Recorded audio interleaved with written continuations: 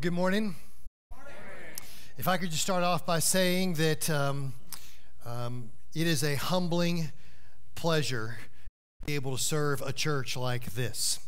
I know I can speak on behalf of Diane and Stephen and Jeff when I say that we are just blessed to be able to be here with you. All of us have served churches where the pastors are not loved. And we know what that's like. We've seen that, but you aren't that. You love us, and we know that, and we feel it. And it is our joy and our privilege to be here among you. We have some of our best friends for the rest of our lives here at this church, and we're just really blessed and grateful to be here. So thank you for making it easy. Thank you for making it easy. I really appreciate it. But now, I got to wrap up this message series, and I'm going to get blamed when the service goes long. Not my fault, okay? We did something earlier. We did a thing. So, so we've been in this message series now for, this is week number 11. And we've been working on building a worldview so that we kind of know biblically how to think about the things that we come up against in the world that we're in. And the last several weeks, we've been kind of dealing directly with some cultural, issues, some heavy things that we've been dealing with. And it's been tough. It's been a tough slog the last few weeks, but you stayed with me. And I really appreciate it. I appreciate you guys giving me encouragement and affirmation. You stroked my hair a little bit and told me it's going to be okay. Thank you. Because we've talked about some heavy stuff. We've talked about gender identity issues, and we've talked about gay marriage, and, we've kind of been dealing with all that. And I saved this one for last because I know that when I throw this one out, some of you guys are going to be going, why is this even a thing? Why are we even talking about this? I threw it out to somebody the other day. They're like, really? Are you going to talk about that? Is that even a biblical or a gospel issue? Today, I want us to talk about student loan forgiveness. And I know, you're like, really? Is that even a biblical thing? Is that even a gospel thing? It sure is a big thing, that's for sure. They've been talking about it in Washington, D.C. for years now. And this year, it was made as an executive order that we're going to spend about $400 billion with a B dollars over the next 30 years to relieve student loan, to give student loan forgiveness. So it's a big deal, and I really felt like I needed to address this when I saw the same meme on social media that you probably saw when this was all a big deal just a few weeks ago. Here's that meme that I saw. It says this. It says, how can Christians be against student debt forgiveness when your whole faith is based on being forgiven an unpayable debt? That's a good question, isn't it? That's a really good question. And it does seem like we Christians are the ones that are against this. This always comes down to a battle between the, political left and the political right, the political liberals and the political conservatives. And so there's always this tension, this always bump up thing. Why is it that we seem to be sticks in everyone's mud? Why is it that we're the ones that are always against everything? And why in the world would we be against debt forgiveness when our whole life is based on being forgiven a debt that we couldn't pay? We just sang about it. It's what we build our faith on. So debt relief sounds like grace. Shouldn't we be people of grace? So in my mind, this is a huge biblical, theological, it's a gospel issue. And so I want us to take our time today and be intentional about looking at how we should think about this with a biblical, godly worldview.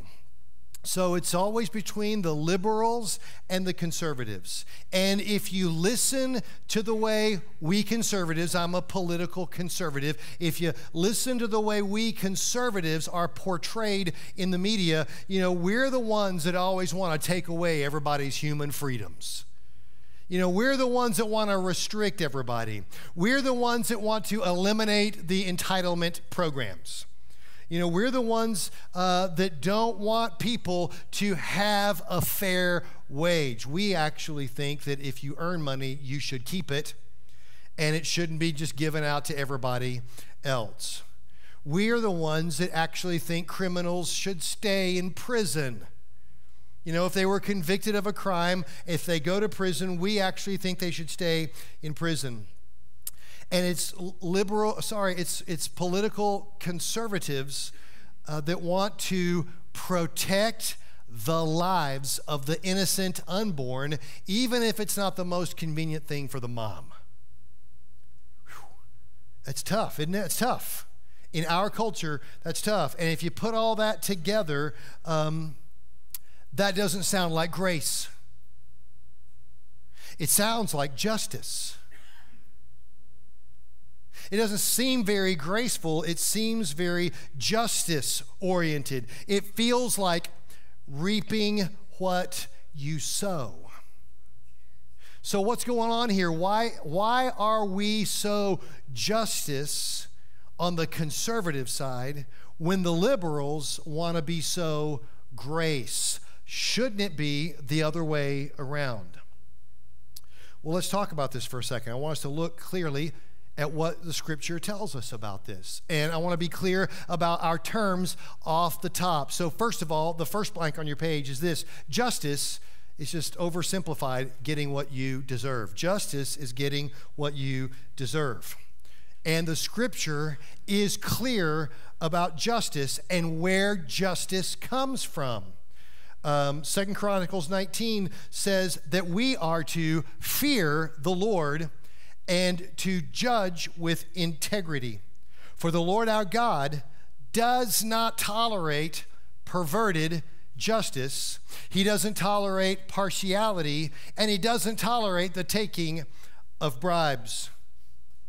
God is a God of integrity, a God of righteousness. Perverted justice, anything other than real justice where you get what you deserve, anything besides that is an offense against God. He is holy. I'm going to say it again. God is holy. We happen to be reading a book about that right now in our life groups, about the holiness of God. Psalm 89 says, righteousness and justice are the foundation of your throne. Unfailing love and truth walk before you as attendants. So righteousness and justice are the foundation of your throne. The throne of the king represents the kingdom. The king sits and rules the kingdom, right? And so the throne of God represents the kingdom of God. His kingdom is clearly a kingdom of righteousness and justice, right? This is who God is, and this is what his kingdom is all about. His government is based on justice. In Isaiah, God speaks through the prophet Isaiah. Isaiah 1, he says to us, wash yourselves. Be clean. Get your sins out of my sight. Give up your evil ways and learn to do good. God is all about doing and being right. He's all about doing and being right. No bargaining. No negotiating. It's right or it's not of God. He is holy and just. This is his nature. This is his character. Are we clear on this so far? Okay, I just want to make sure we're clear. I know I say this from time to time, but I know a lot of us think that we've negotiated terms with God. You know, God and I have a deal. He knows how I am, and he's just okay with it. And I just want to say, you are lying to yourself. I want to say you're lying to yourself, because God hates your sin. God's not okay with it. He doesn't just turn a blind eye to it. God hates your sin. In fact, he hates it so much that he says to us in his word that the wages of sin is... In other words, if you sin, you got to pay. You get what you deserve. And if you sin, you die. God hates sin. If you read in Romans, you see the list of things that people are going to hell for. They're going to be paying for, and it's all these nasty, ugly, awful sins, So he's listing out all these terrible things, and you're going, yeah, those people are bad. Those people deserve to go to hell, until he lists things like being disobedient to parents. Did you hear me? Being disobedient to parents is a sin that brings death. God hates sin. He hates it so much that Jesus came here to kill your sin. I know we like to look at the grace side of Jesus, catches the woman in sin, right? And the Pharisees are like, we should kill her. And Jesus is like, okay, well, he who has no sin cast the first stone. And then when they all leave, he looks at her and says, who condemns you? She says, well, nobody, I guess. And he says, well, neither do I. Go and sin no more.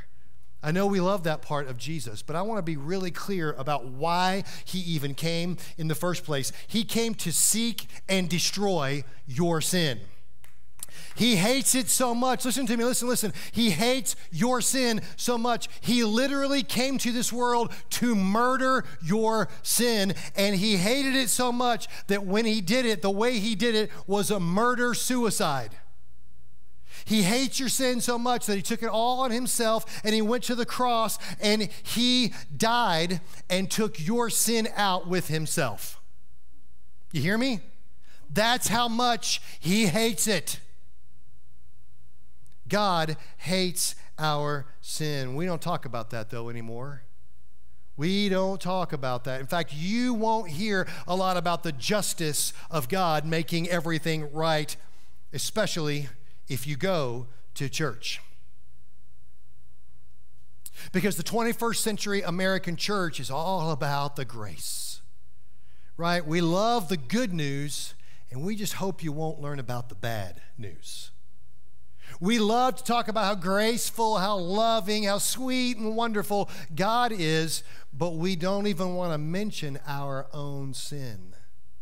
I know this. You know this. This is why we preach the gospel here, bad news and good news, because we know that a survey done recently showed that the gospel was missing in over 95% of messages in church on Sundays. We tell the truth about sin. And here in this church, you will hear us identify sin, and you'll always hear a call to repentance. Because that's how God feels about it. He absolutely hates your sin. He has a system of justice where crimes are always punished, where you get what you pay for. In other words, I want to be clear about this. Ready? Firm, strict justice is godly. You hear me? That's not the way we talk about it in church in America today, but firm, strict justice is godly. If God is a just God, then we pay for sins. And thankfully, Jesus stepped into our place and paid on our behalf. And I know for some of us, we're going, well, look, Steve, it's not such a big deal with me. Not only do God and I kind of have a deal, but really, the reason we have a deal is because I know people, and compared to most of the people I know, I'm actually pretty good. I've never cheated on my spouse. I've never murdered anybody. I don't beat my dog. I mean, I'm nice to people. I always give change, up here by the Walmart when someone's asking for change. I always do nice things. I'm pretty good after all. And I want to say I'm kind of right there with you. I'm kind of there with you. I was saved at a young age, right? I was early high school when I got saved. I didn't have a chance to get into all the really bad stuff. So I don't have a long trail of broken hearts and broken dreams behind me in my life. You know, I don't have multiple horrible divorces. I don't have addiction and stuff like that in my background. I don't have that because I didn't get into all that stuff. So you can look at me and say, well, you're pretty good. But the truth of the matter is I was born into a bloodline of treasonous criminals against a holy God. And because I was separated from him by that sin, every breath I inhaled was a crime against him. My very existence was an offense against God. We're reading this book about that right now. And chapter 2 is all about the holiness of God, and chapter 3 is all about the not holiness of me. Exodus 15 says, "Who among the gods is like you, O Lord?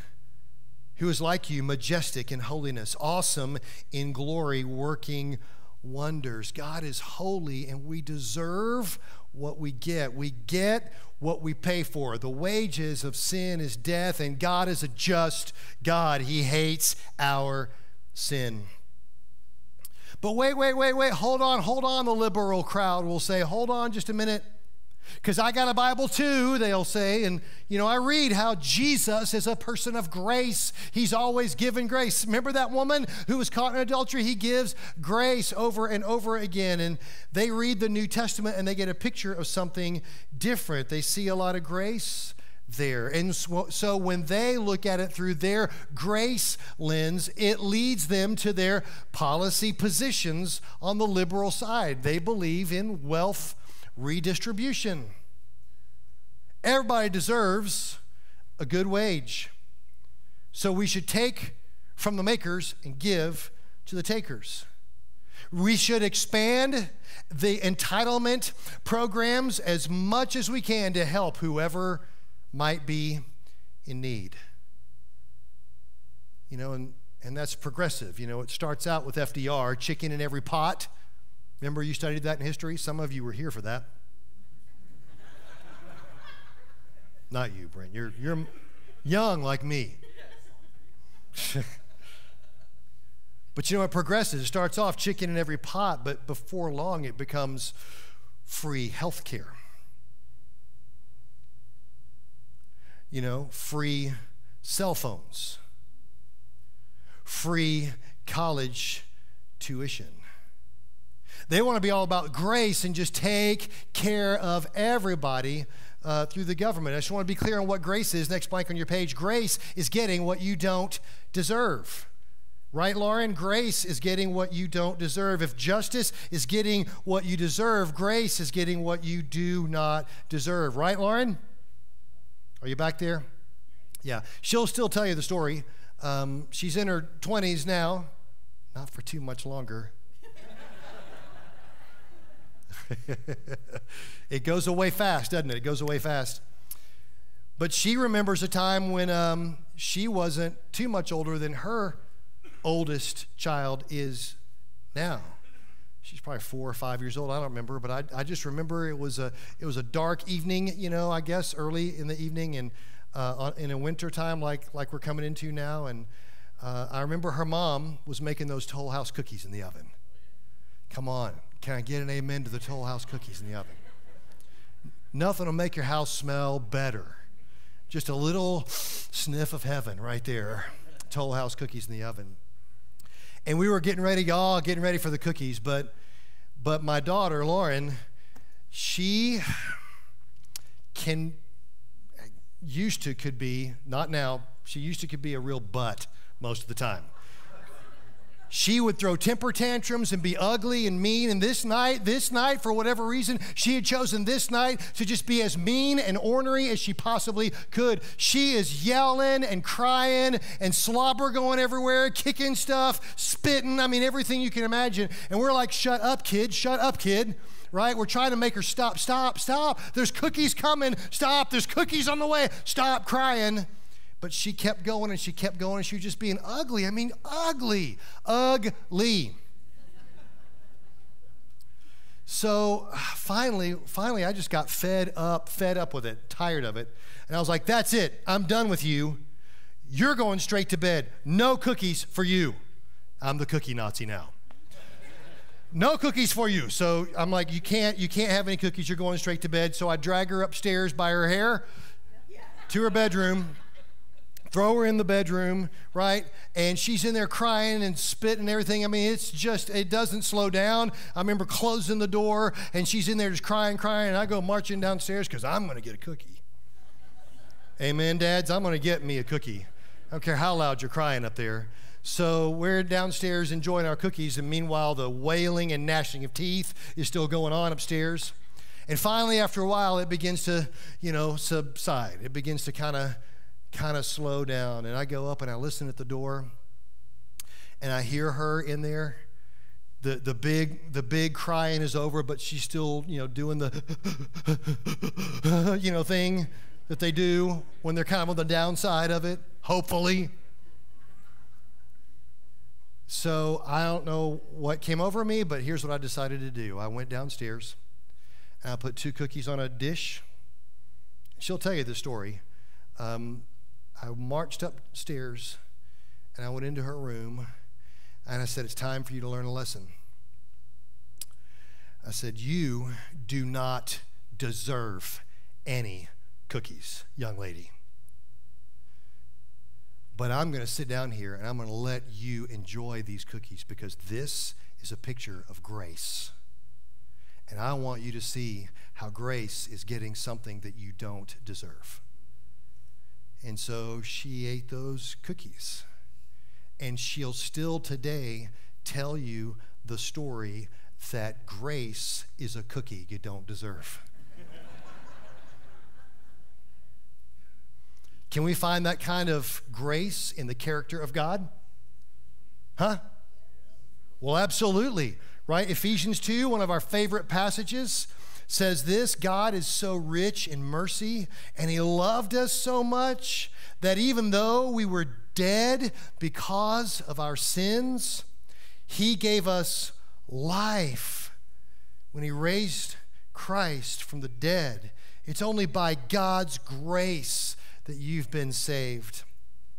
For he raised us from the dead along with Christ, and he seated us with him. He didn't only just raise us from the dead, but he seated us with his own Son, Jesus Christ, in the heavenly realms. We're seated with Christ. We were dead, separated from him, guilty, treasonous criminals, but he raised us from the dead, and he gave us the highest of positions in his kingdom because we were united with Christ Jesus. Boy, that's grace right there. That's getting what we do not deserve. Romans 5 says that God's law was given so that all people could see how sinful they were. But as people sinned more and more, God's wonderful grace became more abundant. So sin ruled over all people and brought them to death. Now God's wonderful grace rules instead, giving us right standing with God and resulting in eternal life through Jesus Christ our Lord. Somebody ought to be happy about that. Boy, we know that we're guilty. We know that we're sinners. We know we deserve that swift and severe, strict justice, but God gives us grace in the person of Jesus Christ. So, Gospel writer John shows us something about the character of God that really kind of starts to bring this all together, this whole idea of both justice and grace. How we tend to want to pick, one or the other. The conservatives tend to be all justice, and the liberals tend to be all grace. But look what John says about the character of God. In John 1, he says, from his abundance, from God's abundance, we've all received one gracious blessing after another. For God gave the law. The law was given by God through Moses. God gave us the system of justice through Moses, But God's unfailing love and faithfulness came through Jesus Christ. John recognized that God is both justice and grace. We tend to think either or, but God is so big that he is both and. He is all justice and he's all grace. That's what the gospel tells us, that we justly deserve to be swiftly and severely punished, but that God gives us the grace of Jesus to take our sin away and to cleanse us from all unrighteousness. So if you don't get anything else, get this, get this. If you don't get anything else, these next two blanks are the things that will kind of help bring it all together here. Here we go. The first thing to get, next blank on your page, is that justice is God's system. God's system is a system of justice. All right, so he's all about the systematic justice for everybody. How does that work with, say, student loan forgiveness in Romans 13? Give to everyone what you owe. Pay your taxes and government fees to those who collect them, and give respect and honor to those who are in authority. Pay what you owe. Can you get an amen? Amen. Pay what you owe. I'm glad you amen that, because there's the back half of that sentence too. Give respect and honor to those who are in authority. Look, I know I'm just as guilty as you are about talking about those idiots up there in Washington. I've heard what you say about our president and about our senators that I totally disagree with. Holy cow, I can't even believe we got some of those people that we have. But it's my obligation. I can only be obedient to Christ if I give respect and honor to those who are in authority. Otherwise, I belong under justice. Moving on, because it just got heavy in the room. Moving on. Psalm 37 says, the wicked borrow and never repay, but the godly are generous givers. Boy, I can't think of a more succinct picture of justice and grace right here. Proverbs 22 says the borrower is the servant to the lender. Right? Debt is always a trap. So God's system is justice. He loves it when every crime is paid for. He loves it when people get what they've earned. God's system is justice. But the next blank on your page is that grace is God's privilege. Grace is God's privilege. Justice is his system, but grace is his privilege. Despite what we've earned, God gives us what we don't deserve. Ephesians 1 says, even before he made the world, God loved us and chose us in Christ to be holy and without fault. Before the world was even formed, he knew all your faults. He knew every mistake you'd ever make, every crime you'd ever commit, every time you would break the heart of God. He was acutely aware of that. But before he even made the world, he loved us and he chose us to be holy and without fault in his eyes. What? God decided in advance to adopt us into his own family by bringing us to himself through Jesus Christ. This is what he wanted to do, and it gave him great pleasure. Can I get an amen? Amen? So we praise God for the glorious grace he has poured out on us who belong to his dear Son. He's so rich in kindness and grace that he purchased our freedom with the blood of his Son and forgave our sins. He has showered his kindness on us along with all wisdom and understanding. Boy, he has got justice for us, but he gives grace to us. So why do these two sides always oppose? Why is there always this tension? Why does it seem like we just can't get along? Why do the conservatives always hate the liberals and vice versa? Why is this? Honestly, why do we vote against those liberal policies? And the reason is because liberalism systemizes grace. Grace isn't a system, it's a privilege. But liberalism systemizes grace. Liberalism robs grace from the privilege of God and turns it into a perverted governmental system. In other words, liberalism counterfeits grace. It's fake grace. It's not even real grace. When the state is the giver of grace and not God, why do you need God? If the state is the giver of grace, why should I have to work for a living when the state will take care of me? If the state is the giver of grace, what would Highway 515 look like if there were no penalties for speeding? Everything would go crazy if they really took their policies to the extreme, to the end. Liberalism systemizes grace, and it teaches you to trust the state, not trust in Christ.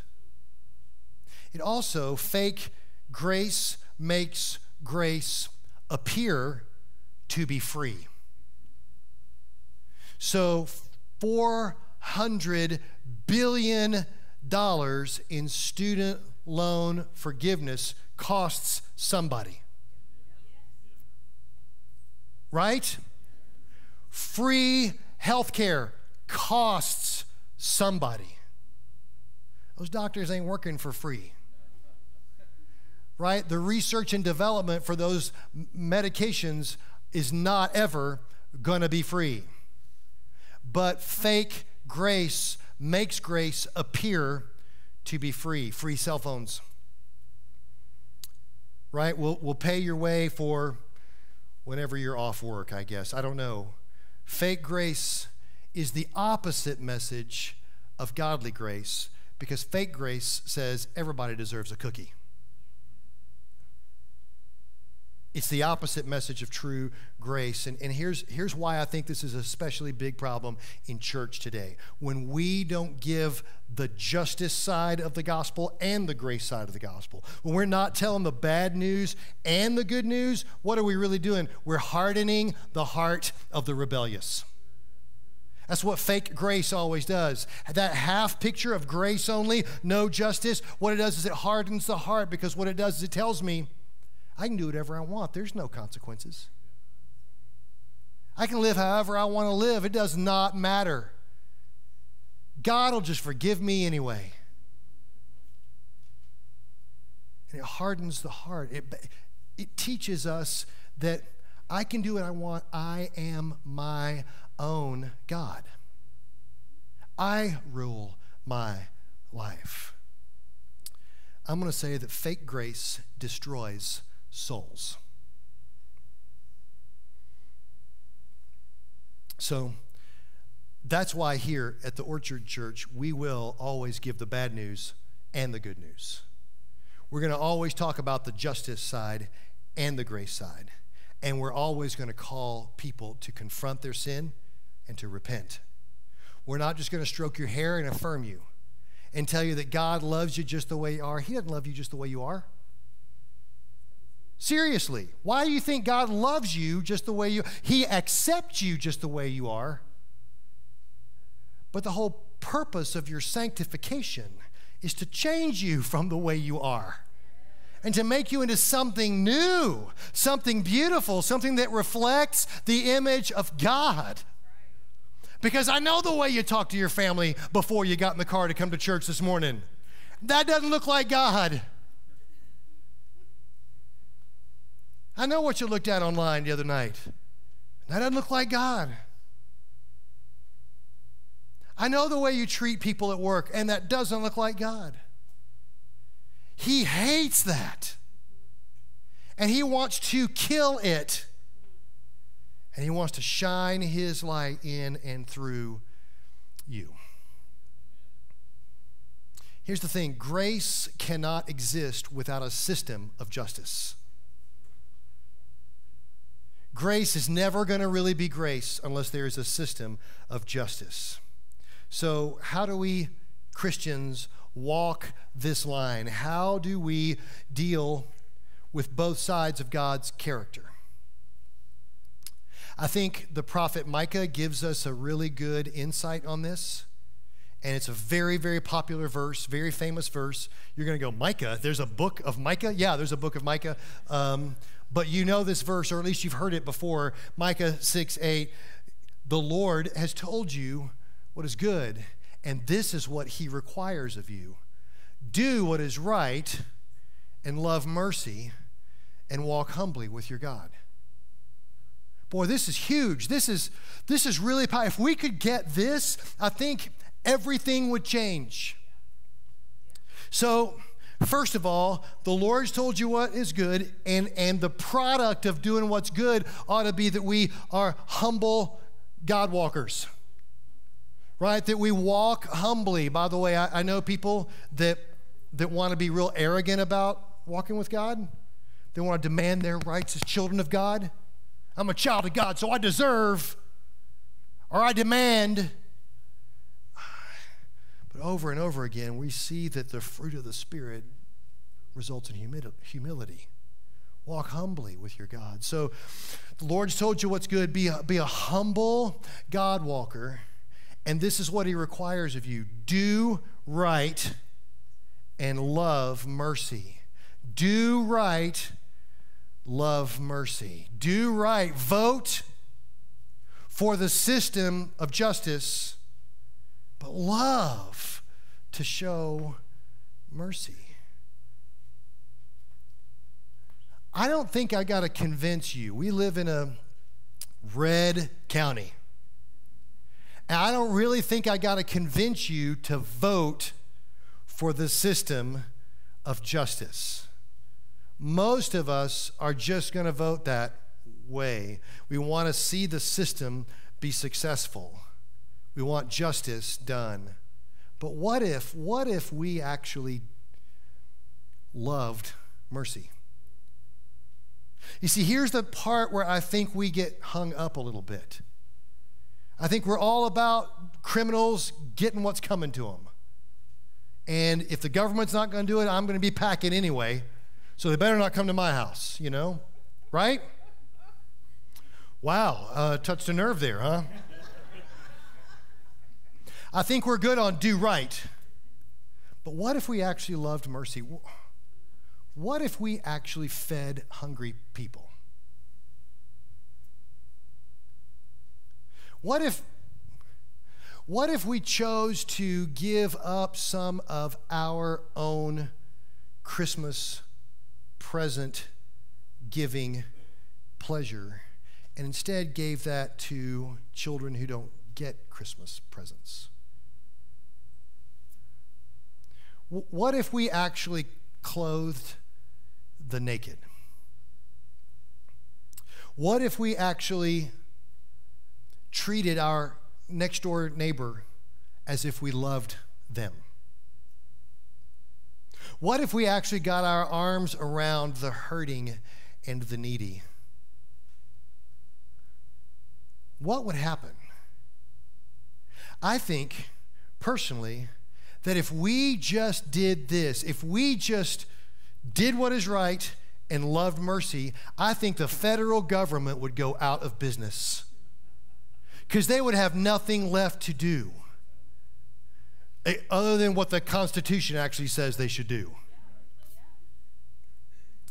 There'd be nothing left for them to do because the Christians would be the mercy givers in the name of Jesus Christ. And there would be no more fake grace. It would be real, authentic, godly grace. So listen, I just want to be clear about student loan forgiveness.